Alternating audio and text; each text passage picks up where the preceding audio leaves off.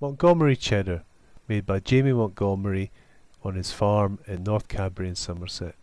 This is a perfect example of artisan cheese making. The cheese itself is really firm, it's got a wonderful flavour, it's got a superb colour, absolutely superb. But you'll also notice a little bit of bluing in there. That's absolutely normal. That's how this cheese is.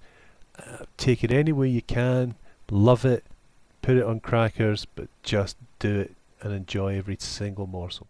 This is one of the West Country's really finest cheddars. It's got a beautiful texture. It's made from Jersey milk, so you've got that creaminess, you've got that long, soft flavouring. But when it's just so rich. Well, it's so creamy. But it's, for me anyway, it's got a kind of lemony zestiness to it that's running all the way through, and you've got a kind of earthy, sweet kind of flavour in the background as well.